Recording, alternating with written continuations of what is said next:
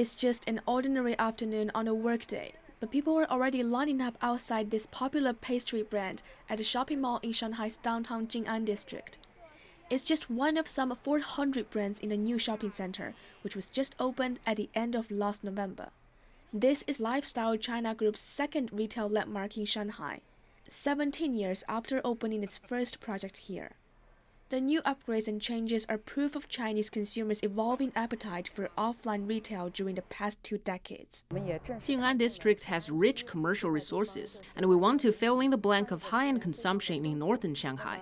There are many big international brands as well as individual designer brands that have emerged locally. And consumers have become more mature. People want more in their shopping experience, some fun. 80% of the brands at the shopping mall are making their first appearance in Shanghai's dining area. Almost a quarter of the shops there are catering brands, reflecting the CBRE report. It shows that catering retains its status as main driving retail force, accounting for 35% of total consumer demand. An interesting thing about the newly opened shopping centers in China now is that the majority of them have an outdoor space like this. And experts say that as customers demand more from offline retail, pleasant areas like this will become a new norm, and you can expect more to come. Social media and the online economy today are very, very strong. There's no doubt about that.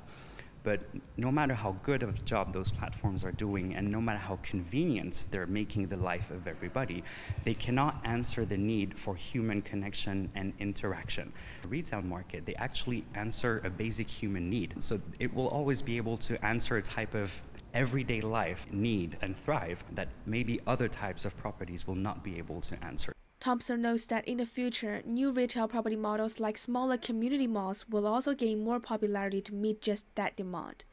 CBRE also says Shanghai leads the country in its thriving first-store economy, which was accelerated by the COVID-19 outbreak. The brands, as they cannot count on the Chinese consumers to come abroad to discover their new projects, their new products, or their new offerings, they have to make the effort to come here in China. And more often than not, they have to take the extra step in making it happen here first before making it happen somewhere else. China is becoming, from a retail perspective, the laboratory, the place to discover, create, and try new things. According to CBRE, last year the vacancy rate of Shanghai's retail property was down 0.6 percentage points from a year earlier to just 6.7%.